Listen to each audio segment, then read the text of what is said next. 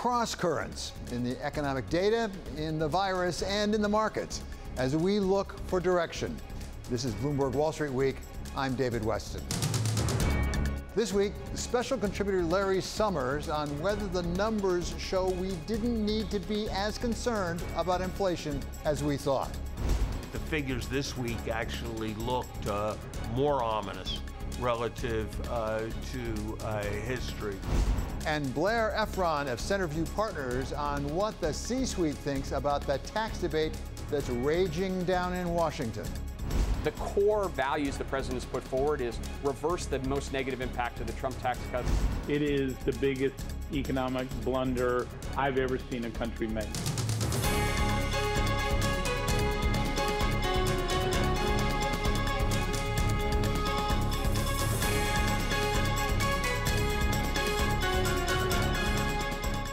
If you were looking for some clear direction, this may not have been your week.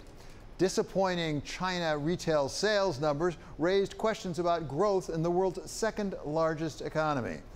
I think the numbers coming out of Beijing today, not only on retail sales, but also on property and industrial production, all suggest that the Chinese economic recovery is going to be slower and bumpier than folks expected. U.S. CPI numbers were surprisingly mild, raising the question whether the Fed was right in saying inflation is merely transitory, and maybe giving more leeway to the Fed to keep the QE coming.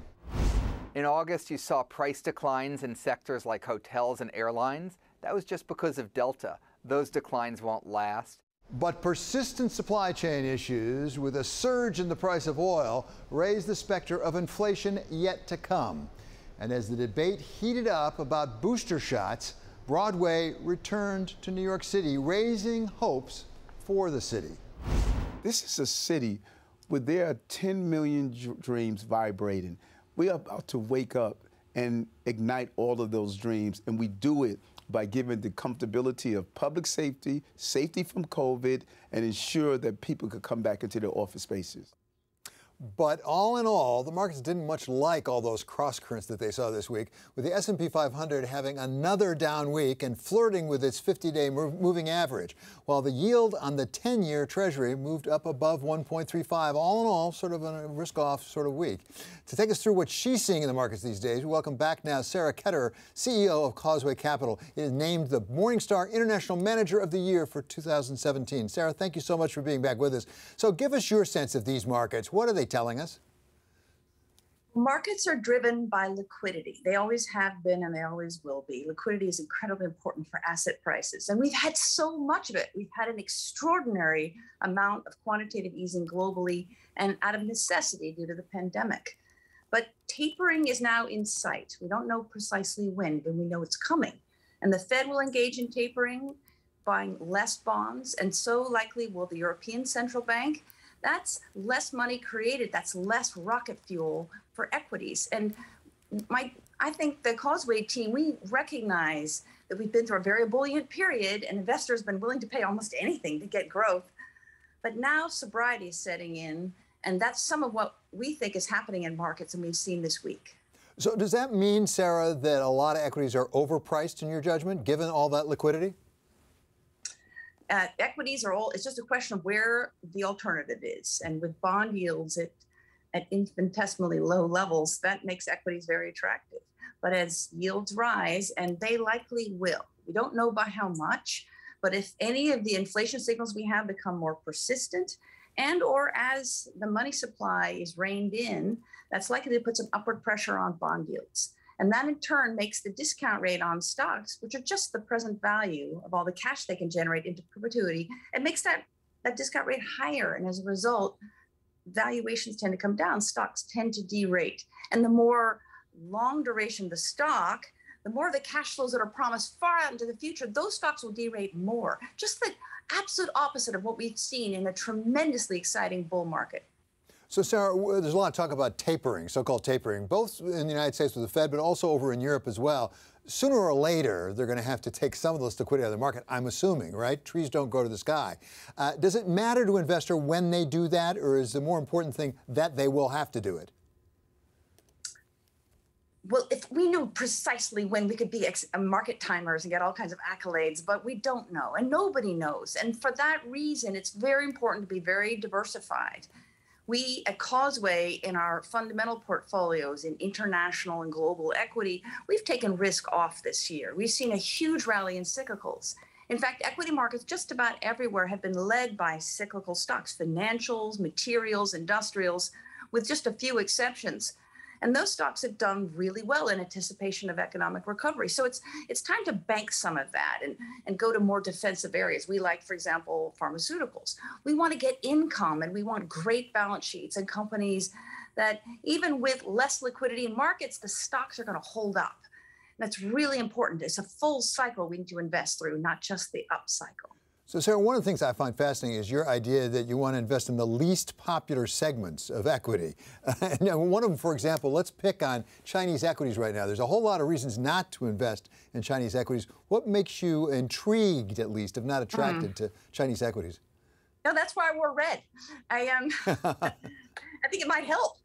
Look, Chinese equities are, China has been under so much regulatory pressure, Chinese companies in the private sector, that they hadn't seen heretofore. And it's been happening all of 2021. It seems that one announcement follows another. And this has been very difficult for companies that had been lightly regulated. Some of this regulation, as we wrote to our clients and put on our website, is very appropriate, we think. It's more consistent to have safeguards for consumers and for workers and so on in industries than what China had heretofore. It's just the capricious side and the unexpected that unnerves investors. So assuming that the Chinese government doesn't make miscalculations and become inconsistent in how they levy regulation, and they make it very transparent, this could, I know this sounds a little bit controversial, but we think it could end up being quite good for the market, because it lowers the risk. It increases transparency, and you can see, understand, and then invest around what the constraints are for a business once the regulation is very clear. But what about that capriciousness? Because, I mean, you don't know. I mean, I don't know, at least, where they might wake up tomorrow morning and decide, well, we want to go after that industry. Yes, and that's quite unnerving. The one that makes us most concerned was what happened in the for-profit education sector. The government, after many announcements, there was plenty of harbingers that indicated the government wasn't satisfied with it, but they made them non-for-profit. That is severe and jarring, and we understand the investor response. But there are some great companies in China that have such extraordinary balance sheets that they can pay fines to the regulator, they can make acquisitions, they can ultimately return a lot of capital to shareholders. Companies like JD.com or Baidu in search, as well as in AI and cloud, that if you can just get through this period for investors, just don't look, just own these companies, because they will be great in the future. It's just very hard when there's so much negativity, especially in the press. And that's part of what we do. We take a much longer time frame in how we invest. But that is one area, China. And another area that's really interesting, you didn't ask me about, was what in the cyclicals hasn't rallied, and that is memory semiconductors.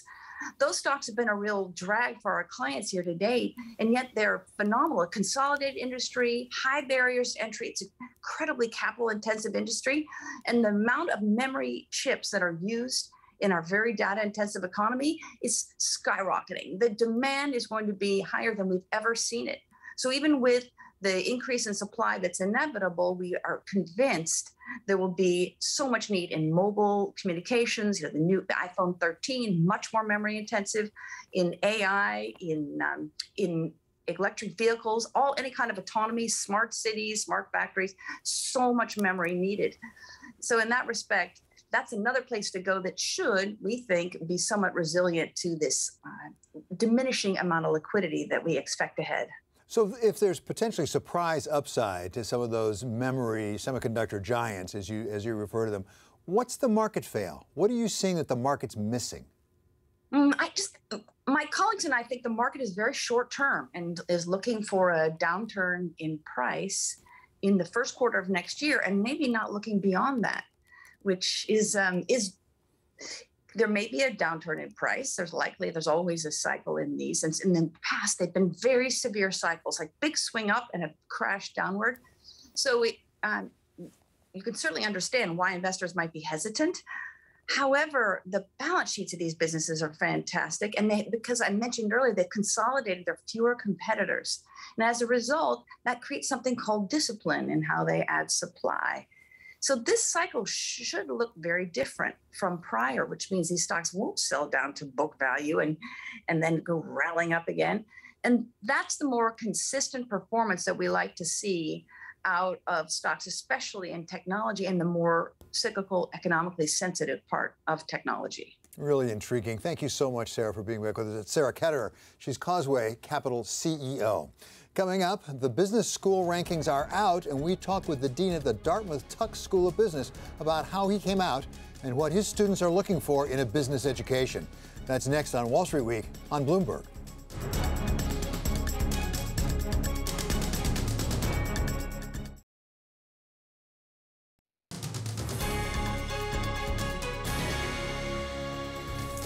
This is Wall Street Week. I'm David Westin. Bloomberg Businessweek released its annual ranking of the nation's business schools this week. And number one, once again, was Stanford, followed closely by Dartmouth's Tuck School of Business. Welcome now its dean, Matthew Slaughter. So, Dean, thank you for coming, and congratulations. That's a pretty good performance there. Give us a sense of where the business schools in America are today, and how have they changed over the last 10 years? Thanks, David. No, total team effort for Tuck as always. Look, the demand, what we see, Tuck, the interest in business education remains quite high. You know, this past cycle, our applications were up 11%. Last school year, they were up almost 10%, even amidst the turmoil of the pandemic. And I think what we hear from business organizations is they are seeking, as they have for quite some time, individuals who can harness information to articulate and defend points of view in environments of disruptive ambiguity and really motivate high-performing teams to bring those visions to life. What's changed, I think, is actually, I think, both the organizations that hire students and the students themselves, they recognize the complexity of our world in the 21st century. Yes, you need analytical skills and functional expertise in finance and accountancy, and yet that probably was never sufficient, but it's definitely not sufficient in our complex world of the 21st century. I think the interconnected issues around wealth and health and sustainability, organizations and students alike are seeking developing those integrative skills that are going to allow them to navigate through what I think rightly is increasingly called not just shareholder, but stakeholder capitalism. So, Dean Slaughter, I want to unpack a little bit what you do while they're in business school and then where they go afterwards. But before we get to that, just give me a little bit of the numbers. Where are applications for business schools, and particularly for the Tuck School of Business? Where are you? Are they up? You're down? Where are you compared to history? Yeah, so compared to history, you know, a lot of business schools, there's always some cyclicality. So applications are slightly counter-cyclical with the strength of the labor market. Economists may say that's because of the opportunity cost varying through time of leaving the labor market to earn a degree of any kind. Many schools go back a few years, saw a drop in demand, actually. That came a lot from international students. That had a lot to do with rising supply-side competition in the rest of the world as good business schools come online more in the rest of the world. But we at Tuck the past 2 years have seen strong growth in applications. They were up again over 11% this past cycle, almost 10% the previous cycle. Part of what we're also seeing is an increased breadth and interest. I think if you go back to an earlier period, the MBA degree was thought to be sort of a finishing degree for people who had already been in certain firms or certain occupations in capital markets and in consulting. But we see an increased breadth in recent years among the prospective applicants for what they were doing in their post-college years before thinking about an MBA. So the class of our first-year class at Tuck now is a little under 300 students, 294 students. They came from 227 distinct employers in what they were doing before coming here to the Tuck School. So I think a recognition of the enduring value of an MBA, the communication skills, the analytical thinking, the self-awareness that are at the heart of management leadership in our world today, I think the breadth of interest that we see continues to grow. So I have a perception, which is not based on fact, just an impression now, that business schools changed over time. That I used to think the best graduates went to a McKinsey sort of consulting firm or to a Goldman Sachs on Wall Street. Then that evolved towards Silicon Valley a bit more on the tech side. Has the pandemic changed things at all? Because, for example, I've talked to Albert Bourla, who's the CEO of Pfizer. He said, boy, they just have so many people now wanting to go into Pfizer. Yeah, so I think this one of the things that's terrific is the strength of demand for our graduates across a lot of industries. It is still the case, if I look at the recent years at Tuck, we've had very strong labor market performance for our graduates in terms of compensation and other measures. Consulting and finance are still very strong industries. So recent years, I'd say about 40% of our graduates, their first step back into the labor market is consulting. As you said, the McKinseys, the Bains, the BCGs, the EYs, a lot of great firms. About 20, 25% go into capital markets. I think investment banking is still a foundational next step for a lot of people. Technology relative to 10, 20 years ago has surged in terms of their demand for MBA graduates as well. That's about 20, 25% as Tuck as well. I think the other trend that we see is whatever that first step is back into the labor market for our students post-graduation, I think they're even more likely a few years beyond to think about a transition into some particular industry vertical. That might be clean tech, that might be in health tech, or to take a step into entrepreneurship. So many of our Tuck alums are very successful entrepreneurs. Some do that at that first step right beyond graduation, but many, like Sarah Ketterer, who was with you before. Sarah's a great member of the Tuck class of '87. We have entrepreneurs who step into that new role of founding or joining some new business venture after they've done something post-graduation. One of the things that we've covered an awful lot here at Bloomberg is some of the pressures being put on some of the younger bankers on Wall Street. And by the way, perhaps corresponding to that, the rapid increase in salary levels. Maybe they have to pay them more money. Are people more reluctant to go to banks, or having getting paid much more money, are they more eager to go to banks? Great question. I don't think they're more reluctant to go to banking. I think it's a couple of things. One is graduates, whether they're undergraduates going into those analyst programs or our MBA graduates, they want to receive a fair kind of market compensation for the skills they're bringing to their organization. And again, the demand for those skills globally continues to rise quite sharply. So they care about compensation. I think one of the changes, to echo on your earlier question, I think there's a bit more sense of our MBA graduates, definitely at Tuck and in other industries. They're devoted to their careers, and yet they want to have work that helps them live their lives, as opposed to sort of living to work. And so I think individuals are more seeking a match with an organization that thinks about the stakeholders that a global organization connects with, and they see the leaders in those organizations articulating values and taking stands on issues that are broad definitions of who are the stakeholders for these companies. And so I think that's a change compared to an earlier time. Our students then, what they want to learn in and out of the classroom reflects that, and I think the organizations that are recruiting our students, they need to present a value proposition for that. And I think that's really exciting, and I think it's going to help our world better the world through business, as we echo our mission statement at Tuck. So I have no doubt that you don't have any shortage of applicants to Dartmouth Tuck, and by the way, that they go on to really successful careers. But is that equally true throughout the range of business schools? Is there increasingly sort of a sorting of the top schools really doing extremely well, and maybe in the middle range, maybe it's not such a good investment, frankly, to go to business school? Yeah, boy, great question. Like a lot of other industries we see, I think there is a sense where some of the more successful organizations, they're seeing strong demand. For us, again, the demand is joint between the prospective students and the organizations that hire them. And I think some of the organizations in the past were quite good, and yet in sort of a general growth market, which was business education in the last part of the 20th century and the first maybe decade of the 21st century, they were able to build programs and have them scale, especially as the rest of the world was recognizing the value of an MBA. But you're definitely right that in recent years, there's been more of a quality sorting, and every organization, Tuck no different, has had to be very clear about what is its particular value proposition to the market and what it thinks it's delivering on. So we speak of a personal and connected and therefore transformative experience here at Tuck.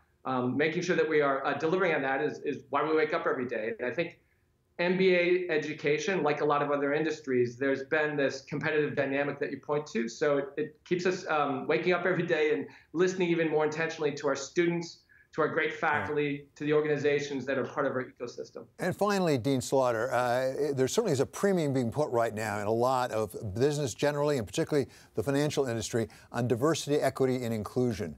Do we have the same issue in the business schools? So how diverse is the Dartmouth Tuck School? Boy, it's definitely the case that business schools are becoming more diverse, rightly so, compared to an earlier time. That's the case for us as a Tuck. I think it's a journey for all of our schools. Many of our schools in particular need to make more progress on how many students we have who self-identify as underrepresented U.S. minorities. I know we at Tuck are working hard at that. We've been working very hard on building towards gender parity in our classroom as well. So the past couple of classes at Tuck have been very close to 50% women, just a little bit below that. So the students want it because they recognize that diversity of experiences and ideas and aspiration enriches their learning. Again, the companies that are our partners with this, they value that diversity in and out of the classroom because they realize they need it in their organizations. So I think that's one of those growth opportunities for business schools and for higher education more generally. So we're making good progress in that in the industry in general, I think. For us at Tuck, it's a vitally important piece of what we do. Just very briefly at the end, Dean, how much of that is money? That is to say you need to provide for more money for tuition and expenses? Look, we generally, for every one of our students, have to be sure that we're delivering a value proposition. I'm proud to say that we held tuition flat this year at the Tuck School, no increase. I think there was an era in the 20th century where rising tuition at rates greater than the general rate of price inflation was what the market could bear. Right. I think that era is largely over. So regardless of whatever are the talents and the background that a particular student brings, we need to be honoring the investment they make with us with a fair value. Great to have you with us, Dean. That's Matthew Slaughter. He is the Dean of the Dartmouth Tuck School of Business. Coming up, we take a look at the week ahead on Global Wall Street. This is Wall Street Week on Bloomberg.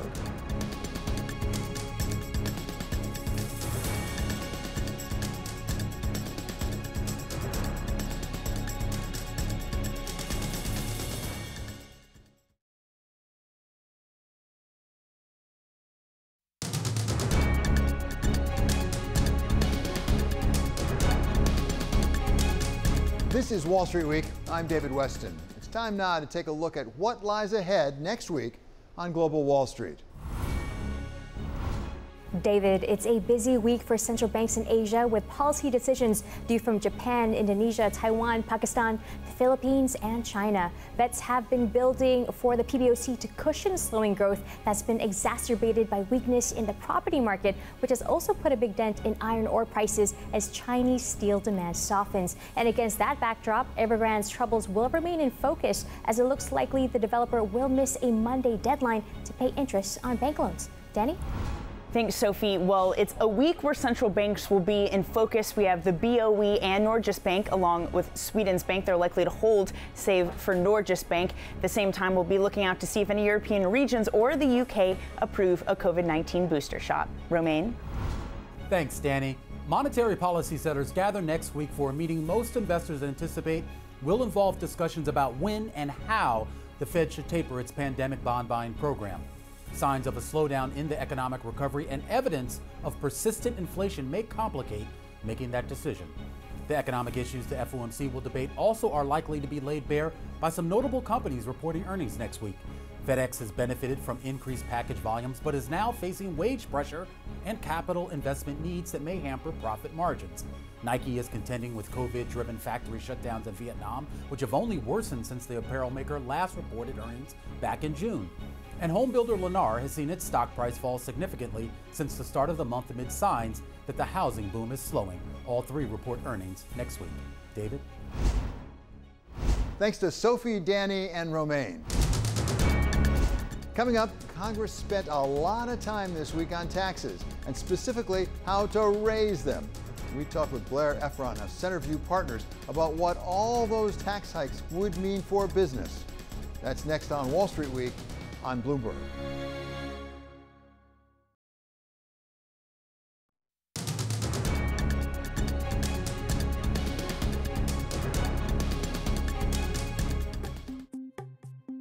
Build Back Better. That's the promise presidential candidate Joe Biden made to voters over a year ago. It's time to reverse the priorities in this country.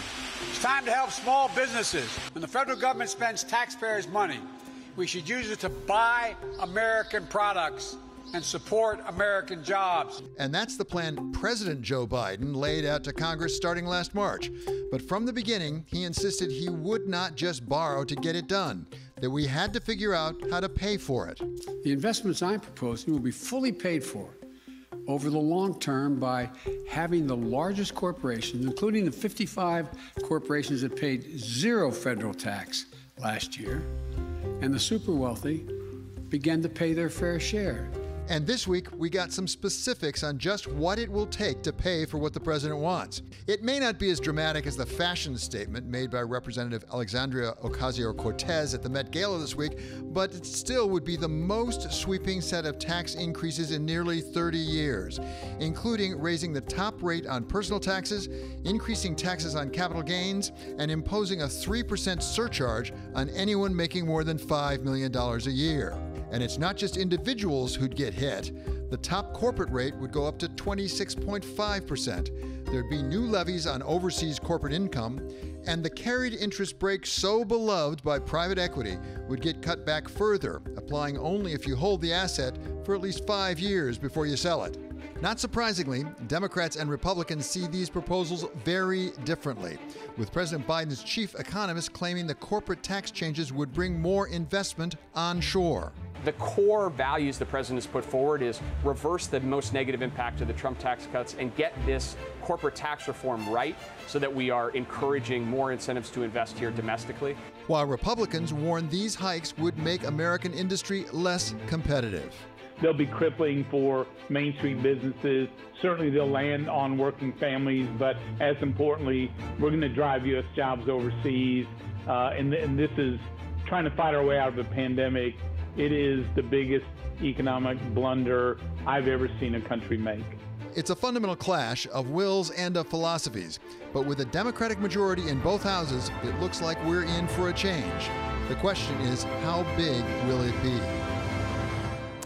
Well, whatever the politicians think about tax hikes, what do the people who will have to pay them think? Will they affect the way they do business?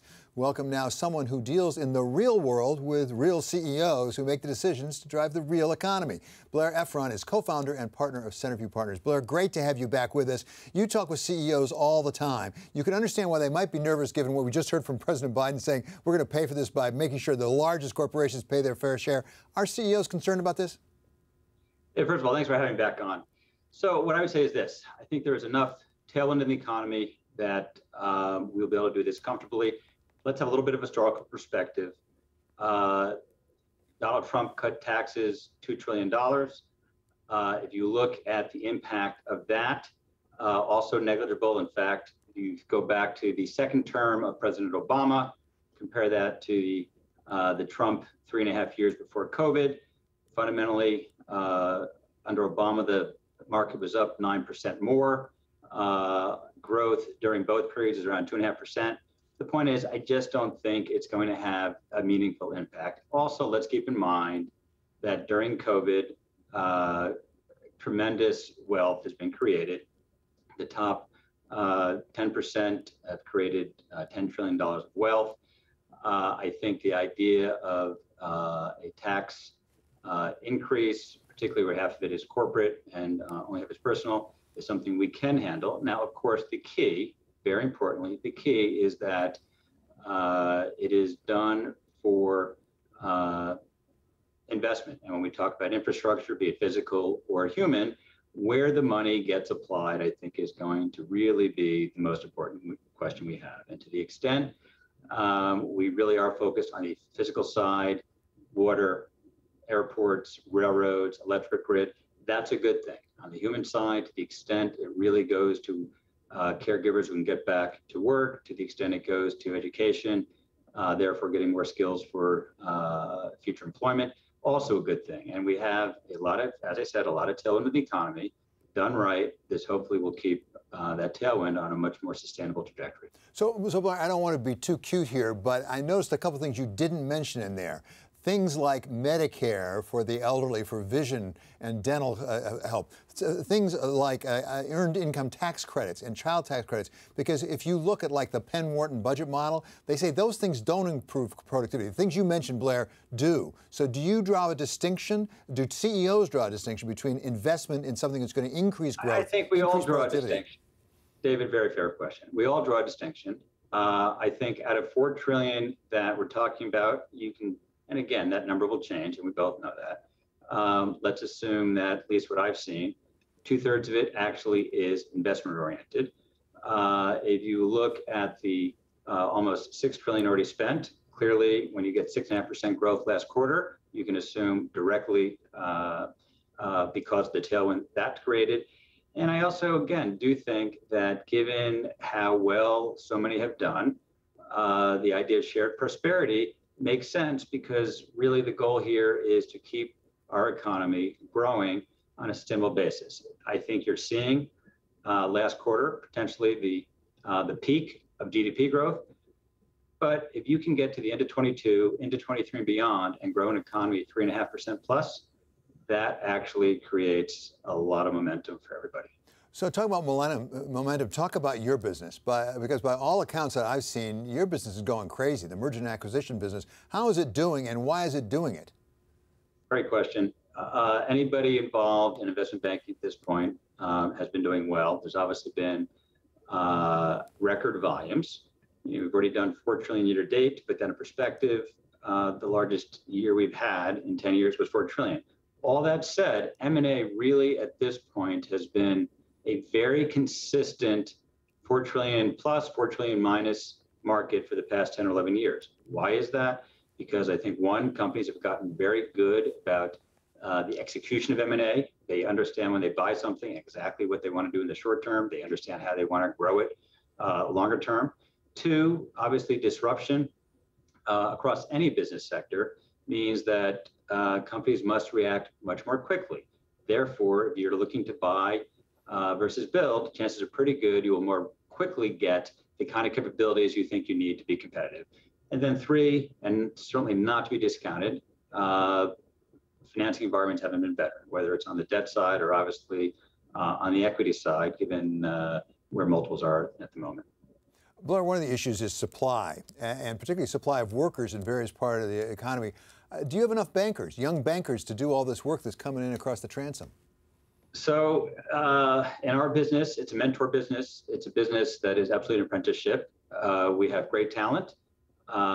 We are hiring aggressively, and I would say that given the need we have, it's not necessarily that we ever have enough, but we want to have the right people, and we think it still is an industry that attracts a great talent pool, a very diverse talent pool, geographically, politically, DEI, and I think the industry's done a very good job attracting a wider audience, which frankly we have to continue doing. And I think that said, the challenges we have in retaining talent and training talent, it's no different than what you're seeing across any industry. And it means we all have to continue to do a good job making the proposition for anyone who's going to come to a Centerview or anywhere else attractive enough, and that the skills they learn are important enough, and helping them launch their careers in a very mentored-oriented perspective. That's what we have to do. It comes down to the kind of culture you want to build. We don't focus simply on what someone gets paid. That happens once a year. The other 364 days a year, we're focused on the right kind of experience, the right kind of culture, and the right kind of experience for the people we bring on. I would say one more thing. Oh, yeah, one more thing. Please. Yeah.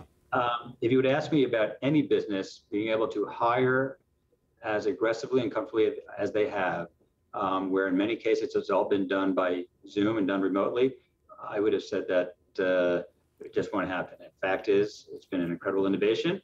And now that we've had all our people in the office, many of whom we've hired just remotely and have met for the first time, it actually has been a pretty impressive thing for our organization and organizations, frankly, across all of business.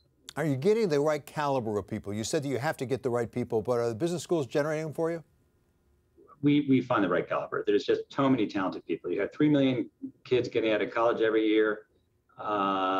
They, as a big population, I think are as talented as I've ever seen. I've been doing this a long time. Yeah. We don't see an issue. With some success, I must say. Blair, it's always a great pleasure to have you with us. It's Blair Effron. He is of Centerview Partners, co-founder there as well as a partner.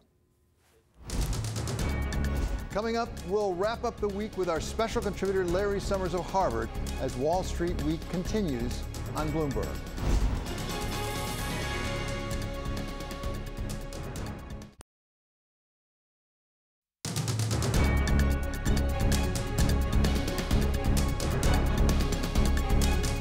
This is Wall Street Week. I'm David Westin, and we're going to conclude our week as we do every week with Larry Summers of Harvard, our special contributor here on Wall Street Week. So, Larry, let's start with all of the back and forth on Capitol Hill about the budget, about taxes. This week, we had a group of Nobel laureates in economics write a letter saying they think it makes good sense to invest, and in fact, it won't be inflationary. What did you make of that letter? I agree that we absolutely need a bill that contains substantial public investment, and I was glad to see the letter. I think the letter could have said more. It could have warned about inflation expectations becoming unanchored unless we pay for the investments we make with revenue increases. It could have stressed the importance of designing those investments so that they're maximally effective with benefits exceeding costs.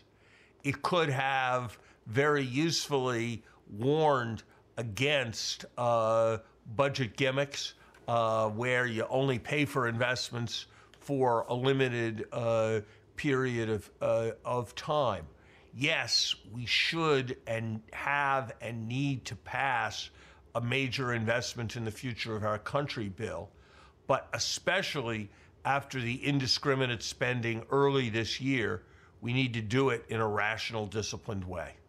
So, Larry, you mentioned inflation, particularly something we've talked about pretty much every week now. We got CPI numbers in the United States in this week, and they came in a little lower than people expected. Some people breathed a sort of collective sigh of relief. Are we out of the woods yet, or is that premature? I think it's way premature. The labor market still looks extraordinarily tight.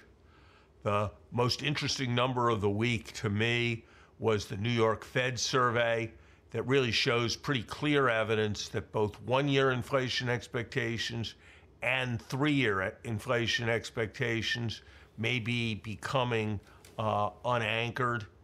If you did the things that the inflation doves have done month after month, and you looked at median inflation or you took out the outliers, the figures this week actually looked more ominous relative to history. So we're not going to know yet, but the data flow, whether it's housing, whether it's more and more anecdotes in more and more places of supply chains, whether it's direct measures of expectations, looks increasingly concerning to me.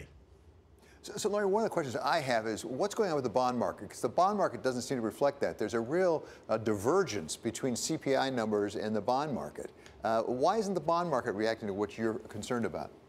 I don't know. That's the biggest puzzle in the situation to me. I think the bond market is heavily driven by the Fed, and I think the Fed is giving lots of evidence of lack of concern. There's some technical factors as well, but I recognize the anomaly, David, and I think it is a puzzle.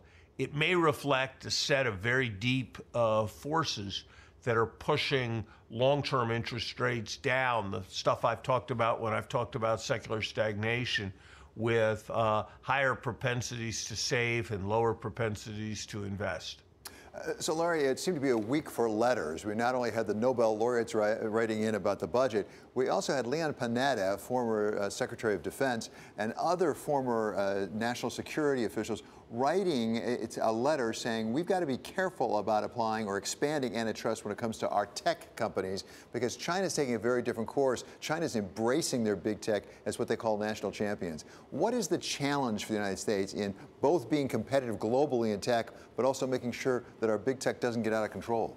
You know, this is going to be a big process challenge for the Biden administration, for Brian Deese, the director of the National Economic Council, for Attorney General Merrick Garland, for National Security Advisor Jake Sullivan. We've got to figure out that on the one hand, there's much to worry about coming from our tech companies on privacy, on market concentration, on what they're doing to the nature of our public dialogue, and we need public policy there. But they're also our national champions in important respects in key areas of competition around the globe, what Secretary Panetta was stressing. And we've got to make a policy that integrates those realities. And frankly, our national security establishment isn't used to thinking about the first set of realities, and our economic and antitrust policymakers aren't used to thinking about the second set of realities. And so the government's going to need to find a way of bringing them together so that we can craft the right nuanced policy.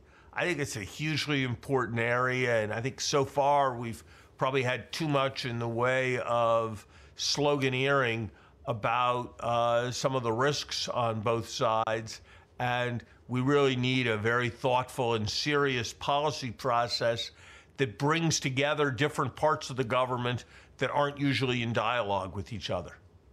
Larry, you, of course, co-chaired a G20 panel to address how to really avoid the next pandemic. You have a piece out in the Washington Post this week. We have the United Nations General Assembly coming up next week. Give us a sense of where you are in that process. You would compare it to sort of Bretton Woods, a new version of Bretton Woods. U.S. leadership really got Bretton Woods done. Do we have that kind of U.S. leadership this time? I'm encouraged by what President Biden has said and by the meeting he's convening. We've got this set of meetings this week and next week, and then we have a G20 meeting that'll take place at the end of October. So I think the potential is there. But look, I want to take a big picture view on this, David. We've been celebrating the 20th anniversary of 9/11. Something very important has happened. We haven't had a major terrorist attack again. That's a great victory relative to what people expected on September 12th or October 12th of 2001, and we should give credit for that. But at the same time, I think with the 20-year Afghanistan war, with the Iraq war, with various changes that have taken place in the United States, people see many elements of overreaction and excess. I am worried that 20 years from now, 100 million people will have died in pandemics, and the world's climate will have been radically altered. And the concern will not be overreaction, but underreaction to what I think are an immense set of security challenges. And so I think there's no danger we're going to overreact to the pandemic threat or the climate threat. And there's enormous reason to fear that until we start seeing these as top national security challenges, that we're going to fall way short. Finally, Larry, I'd like to get one quick thought from you on something I know you've dealt with before, and that's the debt ceiling. We now are back up against that in Washington. It's not clear exactly when we'll run afoul of it, sometime late October, maybe November 1st. We had Janet Yellen, the Secretary of Treasury, this week calling up Mitch McConnell, the minority leader, saying, you've got to do something about this. He said, basically, it's up to you. What do you make of this debt ceiling? Why do we have the debt ceiling? Does it make sense? Are we dealing this in a sensible, rational way? No. As an investor, I would hold treasuries because you're going to see a lot of stupid posturing and games of chicken in Washington. But I have every confidence that this will be worked out and the United States will honor its debts. As a former Treasury Secretary, I empathize with Secretary Yellen, who's going to probably have a sleepless night or two along the way and is going to be involved in all sorts of posturing that's necessary as she explains what is and what isn't possible. This is an area where I think everybody just needs to grow up. No one's really in doubt that when we've borrowed money, the United States is going to pay it back. And so this whole ritual of pretending that we're going to block paying it back, I think, is a fairly sorry spectacle for our country and diverts enormous amounts of political energy that could go to solving real problems rather than artificial and contrived ones like the debt ceiling. Okay, Larry Summers, Harvard, thank you so very much for being back with us. Larry, of course, is our special contributor here at Wall Street Week. Coming up, one more thought. Did we really need that California recall? That's next on Wall Street Week on Bloomberg.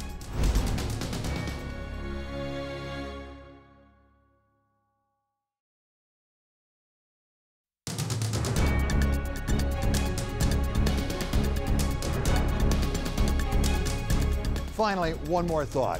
What could you buy for $300 million?